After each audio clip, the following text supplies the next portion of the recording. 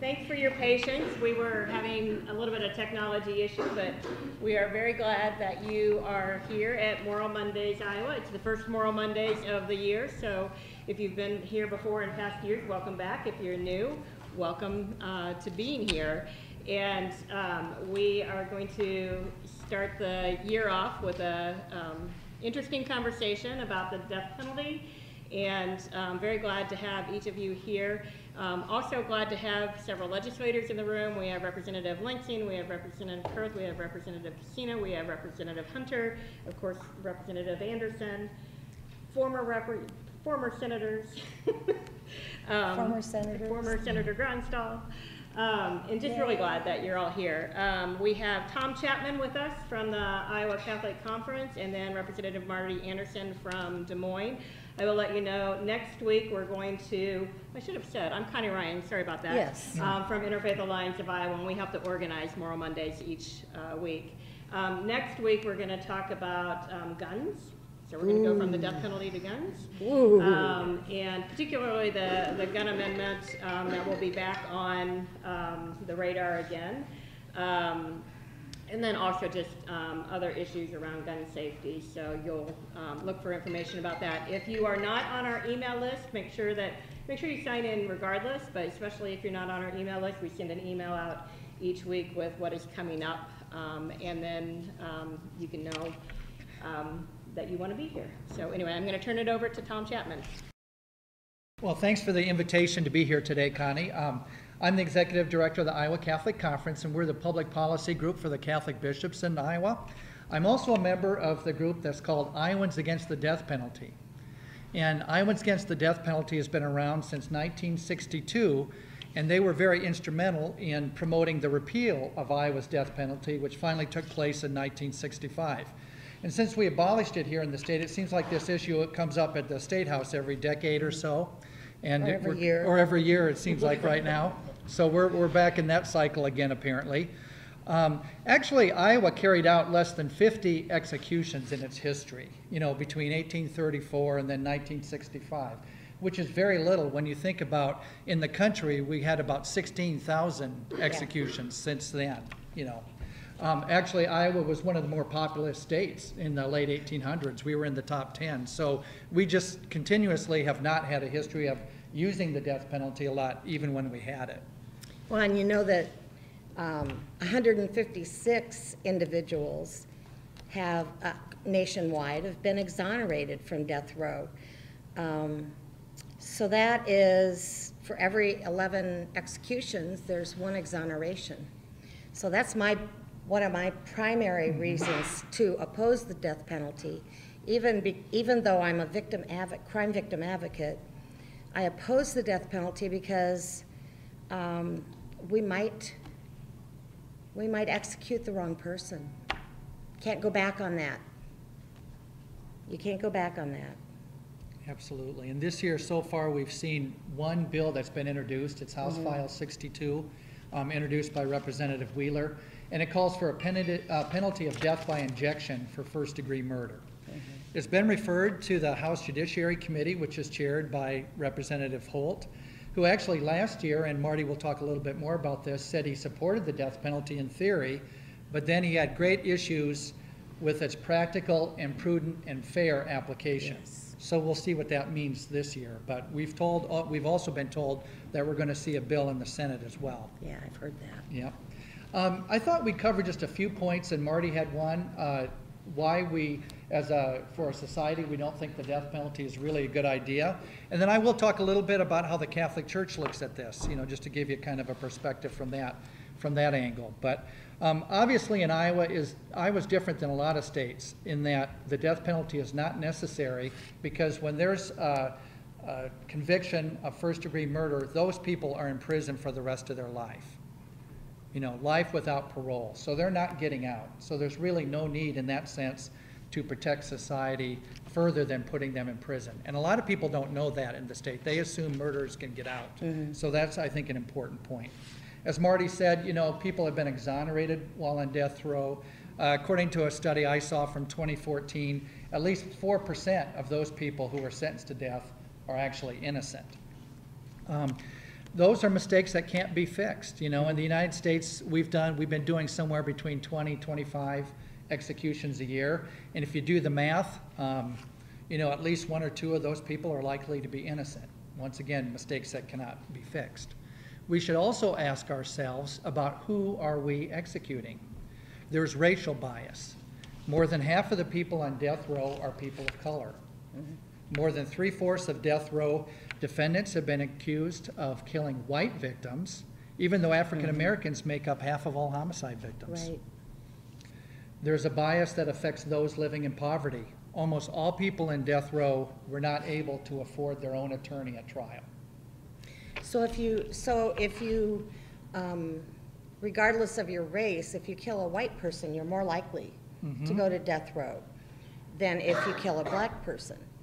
Whether you're black, white, Hispanic, Asian. And that's really troubling. You know, that bothers me because over the years we've had so much trouble with our juries not really reflecting our community makeup. And I mean, I know that there's racism, and I know that it's implicit, and sometimes it's unconscious. Yeah. So I think we have to be really careful with what we do in the justice system that's final. And African Americans make up 13% of the population in the country, more or less, but almost half of the people on death row. And actually, we've seen that here in Iowa, just with our regular, you know, prison system without the death penalty. African Americans make up about 3% of the population, but over 1/4 of the people in prison. You know, Justice Blackmun said something pretty, where'd it go? Here it is. Justice Harry Blackmun in 1994 said, "It should not surprise us that the biases and prejudices that infect society generally influence the determination of who is sentenced to death." That was a U.S. Supreme Court justice. What we see is also a geographic bias, and this is we can get you the references for these things. This particular one's according to the Death Penalty Information Center. But 2% of all counties produce 56% of the death row population. 2% of counties in the United States make up more than half of the death row population. And so I think that talks a little bit about prosecutors' discretion and what parts of the country you're in, whether you're likely to be on death row. We shouldn't criminalize mental illness and intellectual disability either. A study in the Hastings Law Journal found that over half of the last 100 people who were executed were diagnosed with or displayed symptoms of mental illness. So that's a big deal. And finally, as Marty said, you know, the use of the death penalty is a very long and costly process for the state, and it would be much more expensive than doing what we do now, which is to put people in prison for life without parole. So examples of that are that in North Carolina, it costs $2.16 million per execution, more than what it costs for a life sentence. In Texas, it's $2.2 million more for an execution than for a life sentence. And just speaking about trials, in Kansas, the typical trial costs $100,000. A death penalty trial costs $400,000. So it's a very costly thing to be doing where we can make mistakes. Exactly. And then finally, I just want to talk to you a little bit about the perspective of the Catholic Church on this and where we're coming from. You know, we talk in our world a lot about the dignity of the human person. And that doesn't mean that people are dressed nicely or they have good manners. When we talk about the dignity of the human person, it means everyone was created by God and is exactly equal in that way. So that's how we look at this issue. Every person has dignity. Our position from the Catholic Church certainly has evolved over the past decades, you know, and has become much clearer in our opposition to the death penalty.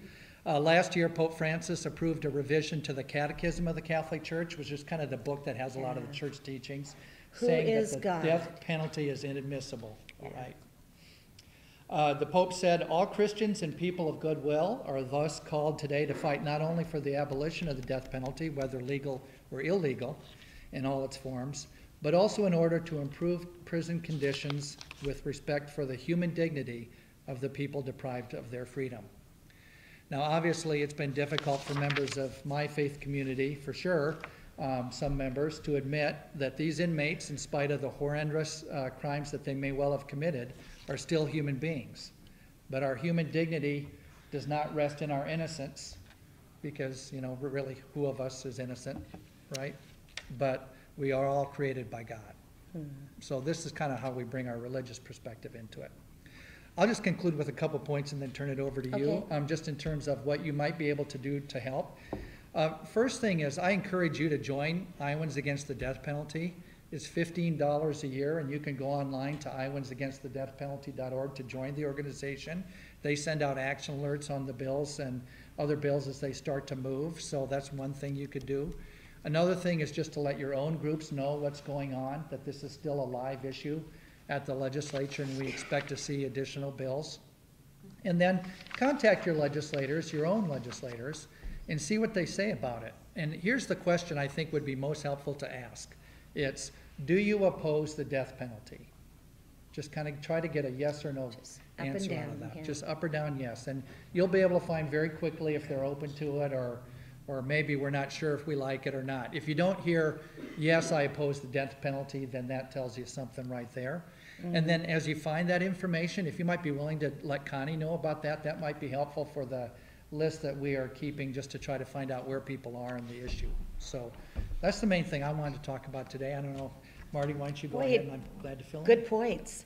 I'm going to talk a little bit about the death penalty being a deterrent, and then I want to talk a little bit about Iowa in specific to the death penalty, and I would like to, in my final seconds, I want to address the issue of how victims feel about the death penalty.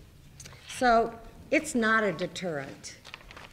That's what we all think, kind of logically, that the death penalty is a deterrent, that people wouldn't kill because they know that they might be killed. But that's not true. In 2016, the murder rate per 100,000 in states with the death penalty was 5.63. In states without the death penalty, it was 4.49. So that's more than 1 point less in states without the death penalty. I think sometimes we find that when we're looking at criminal justice, that states with the harshest sentencing and the harshest laws are places where people are harsh anyway, and they commit more crimes. A 2009 study of criminologists revealed that over 88% believe the death penalty is not a deterrent. And the murder rate in non-death penalty states has remained consistently lower than the rate in states with the death penalty. So that's one of the big arguments I hear about the death penalty, and it's just not borne out. The data tells us something different. Why would Iowa go backwards when the trend is to eliminate the death penalty? 31 states don't have the death penalty. Of the 19 states with the death penalty, 4 of them are under a moratorium with the death penalty. So that reduces it to 15 states that are still active with the death penalty. I think you mentioned how many people we've executed over the years, but just between 1976 and 2015, 1,414 people were executed, and 156 were exonerated. So people will tell me they can't find anything on the internet about anybody ever being exonerated, and the fact is that people have been exonerated. Hopefully, before they're killed.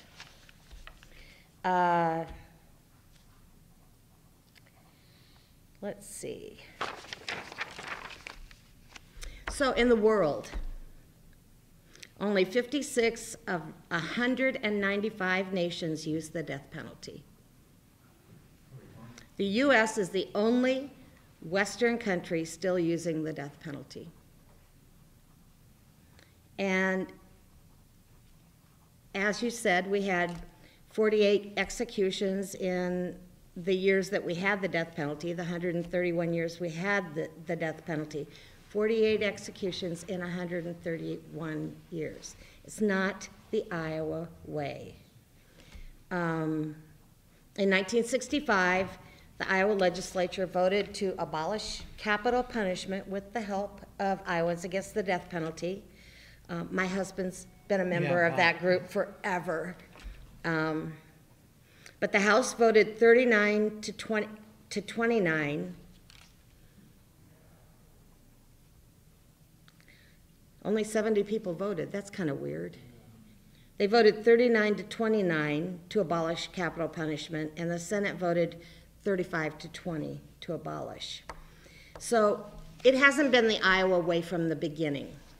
I'm going to read you a quote from Governor Robert Lucas, who was our territorial governor. And this was in his annual message to the first Territorial General Assembly. He said, "The general conclusion of some of the greatest statesmen and philanthropists of the age has been that the general policy of all criminal laws should be to prevent crimes rather than to inflict punishment, and that all punishments should be inflicted with a view to reform rather than exterminate the criminal.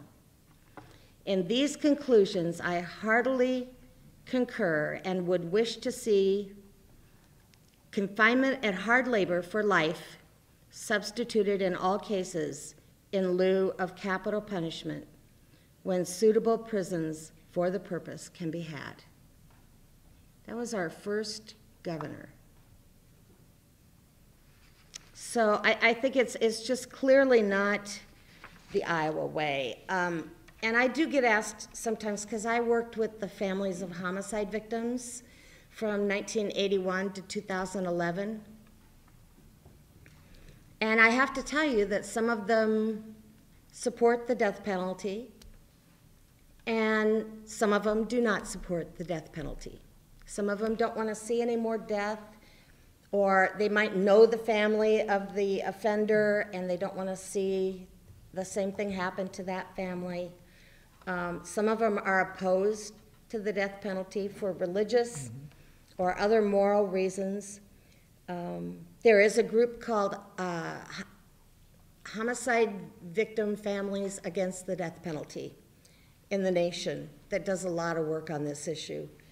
So I had to decide where I stood on this because I worked with these folks.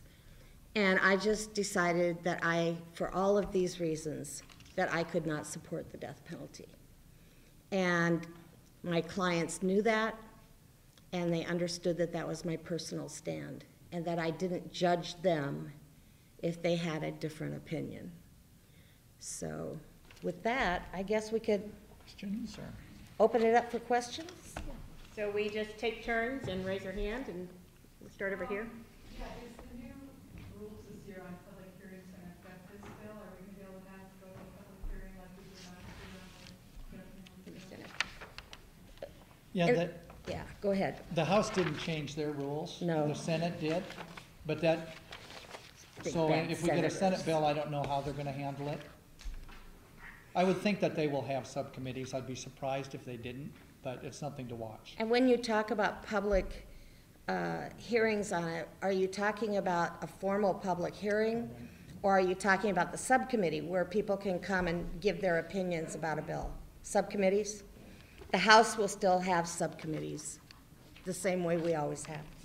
And it is the one time that the public and the lobby Yes. gets to come and tell us their stand and their position on things. So they did change the rules, but they have But it's made the voluntary. commitment to still notify and still make them public, and so we're gonna hold their feet to the fire on that, and the groups that do lobby on it will make sure that people have it as best, have the information as best we can, so, yeah.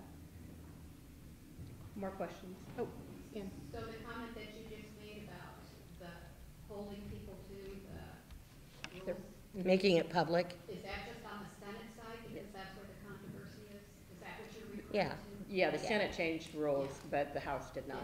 Yeah. yeah. Everything's public in the House. It's the people's house. Tessa? Can you explain, you said it was roughly $2 million more expensive, can you explain how? Sure I can. The more expensive things in a death penalty case, and you can jump in here, are that usually you have to have 2 attorneys assigned to the offender, and attorneys cost money. Trials are usually longer, and the sentencing hearing is often longer, because in a state where you have the death penalty, in general, they first have a trial to determine guilt or innocence, and then they have a trial to determine whether it's the death penalty or not. So, I mean, those things make it expensive. And what else do you No, think that's- makes it expensive? That's exactly it. I mean, the process is much longer and the appeals go through the entire process. It just ends up being a lot of lawyer time. It takes an average of 14 years between conviction, or maybe between sentence. I back up on that. Between sentence and execution. So for 14 years, there's appeals going on with 2 lawyers appointed to the offender, and the specialty of having a death row, and the officers in the death row have to be specially trained. I think you would find that in a great part, most people who work on death row do not want to have the death penalty. I mean, they spend 14 years with this person. You know, they find the humanity in that person. They want that person to be in prison forever, and have the death penalty of dying in prison. Rick? Yeah, so, first of all, thank you for having this again, Moral Mondays. It's so helpful to highlight these important issues. Thanks to the legislators for coming out and taking time to speak today. It's really helpful and interesting. My question really goes to who are other groups that would be opposed to the death penalty. And I'm thinking particularly other faith groups that we could cite as evidence. I'm also thinking about other law enforcement. Do we have sheriffs or police chiefs in Iowa that are opposed to the death penalty and would go on record to talk about that? Maybe the Innocent Project. I know the Innocent Project's been involved in DNA evidence and helping get people off death row. Other organizations that you cite? We'll leave that to the lobby. Yeah, well, there was a good group of people that were up there to talk against the death penalty. There were very few that talked in favor of it. And I think what you'll see with some of the law enforcement people is some of that is more not in public, but behind the scenes. Yeah. You know, work that's done with legislators. But, I mean, I think the people who are in this room and the people who get this email are probably the core group of the people who are working against it. And it's not entirely partisan. No. You know, obviously, you've got some people on both sides of the aisle who will go both ways on this, and so that's why it's important for people to hear from their own constituents and get a straight answer, because there's a lot of reluctance to go down that road, but there is, obviously, this keeps coming back, so it does appeal to a certain, I would say, legislators that are looking for, believing that this is justice, so. You know, last year we had the death penalty bill in the Public Safety Committee, and we had a hearing, and to my recollection, nobody came to speak for the death penalty. Absolutely not one person came to talk about in support of the death penalty. And when push came to shove, we never ever even voted on it in committee because the Republican chair said that he didn't have the votes to pass it out. So it is not a partisan issue. I think people, you know, have their own conscience. They have friends, they have ministers, and so it didn't go anywhere last year because they couldn't get it. They couldn't get it out of committee, meaning the Republicans. Do we know where the governor stands on this issue? That's a good question. I don't. I've heard not definitive answers kind of on both sides. I don't think this is one of her priorities. I would say it's certainly not one of her priorities. I've heard her say that she would be open to it in some instances, and then I've heard her exhibit some reluctance to it. So I don't think we have a straight answer. But imagine that. We have certain instances in which we would use the death penalty. So what would that be? Let's see, killing a child, killing a police officer. And what does that say to all of the other families of homicide victims? Oh, this life was worth more than your loved one. I mean, it just isn't, it doesn't work that way Right. in my heart and in my mind. I think also in our conversations with her that we can tie in her commitment to changes in the criminal justice system. Oh, yeah. That's where I would, The reforms. yeah, the reforms. This does not mesh with that at all. So. Yeah. Do either of you have any information on how race plays into the death penalty? For example, in Iowa, I know we have a disproportionate number of people of color already in prison, which concerns me that that might lead right into a disproportionate number of people facing. You know, it might be good for us, and I hadn't thought about this, to find out how many people have a life sentence and what their race is. Life sentences by rape, or by race in Iowa. Maybe we should Yeah, look that's into that. yeah. Because, you know, nationally, we know that death row inmates are about half black and Hispanics. Actually, 54% are African American and Hispanic. And so we know that that's way out of proportion. But, you know, I think it goes back to that idea that Justice Blackmun gave us, that, you know, it's going to be tainted by our inside thoughts. I mean, it's time for all of us to understand what our biases are. And if you have a bias, there's nothing wrong with you. I have biases, but I have to check them and make sure if they're influencing my decisions. And not everybody does that. Yeah. Back to that statistic for a minute, the one you just quoted of 54% nationally on death row. Of course, those are only in the state, 19 states that have the death penalty. So That's the right. interesting Wow, that's thing right. you want to know is how many people in those states, not all states, Are on death so many row. life sentences, what's their racial proportion? Oh, that's to a do great that point. comparison. So Yeah. That is a doing a good point. national one doesn't Yeah. work with that because you're taking states where it's automatically. That's why I think we ought to figure out the people that would be considered for the death penalty in Iowa would be people who commit Class A felonies, which are first-degree kidnapping, first-degree sexual assault, and first-degree murder. And they all are heinous crimes at that level. So those would be the people that we need to see what that number It'd is. be interesting to see if the percentage on death row and the percentage with life sentences were the same. I'll see if we can or find that out. As Yeah. I would expect. Thank you, Yeah, I'll look Tony. into that. But I don't know how far. That'd be great, yeah. Maybe just a quick point of clarification on the Senate. My senator is Brad Zahn. I don't know how he stands on it, but I'm guessing that he might be in favor. We actually had our first legislative forum Saturday, and he voiced his opposition to restoring voting rights for felons. Yeah. But do we know who in the Senate would be behind this, that we would begin to talk to about? Well, we won't know until they Yeah. submit it. Yeah, right. It hasn't been introduced yet, but I mean, I've heard the names Julian Garrett and I've heard the name Dawson.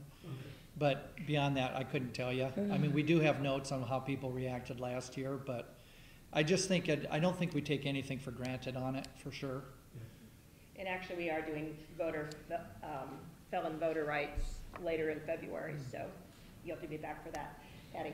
Just on Brad's last year when I talked to him, he talked out of both sides of his mouth. Yeah. And so I don't really know where he stands. Right. You know, I mean, yeah.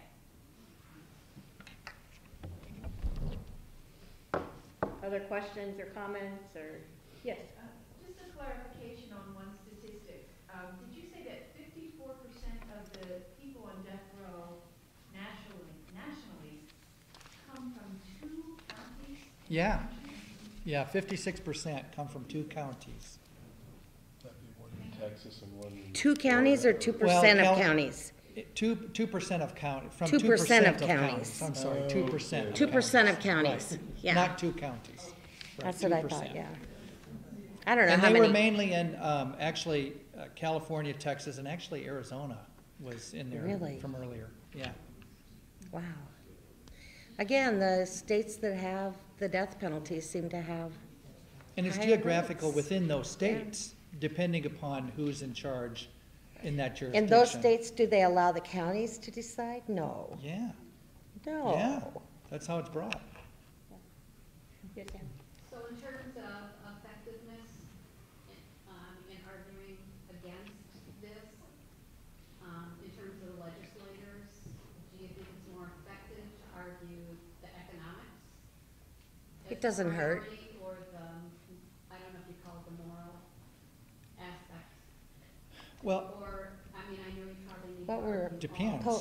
what were Holt's, well, it You depends. really wanted to emphasize. You know, like Representative Holt was very clear publicly about, he looked at how it was being applied, and that seemed problematic to him. yeah. In the proportions, and also the fact that people were, seems clear that they were executed and they were innocent. And that's a big issue for legislators. They don't want to see that happen. Many don't. I would think the cost, the mistakes, and the disparity would be most effective. Yeah, and there's been a couple people that are, I would say, they look at themselves as being not big government people. And I look at this as the ultimate big government bill, involved in every process, all the way to the Supreme Court, life and death. And for some people, that actually is, that moves them. Yeah. Other, yes, Vicki? So, in 2005, this was before the Judiciary Committee in the House. And at the same time, there was a play at the Des Moines Playhouse called The Exonerated being performed. So if you can even just read a copy of it, it's a wonderful play that talks about this. And it gives, I don't know, 4 examples of people who are up against the death penalty and what happens to them. But it's a wonderful play, and it really personalizes some of the arguments that have been made. So I would encourage you to look at that. Thank you. Great. Any other? Anyone else? All right, thank you for being here. Thank you for being part of Moral Monday. Thank you so much for being here. Thank you to Tom and Marty. Thank you, Tom. Come back next week, same place, same time, and we're gonna talk about guns. So there you go. Oh, goody.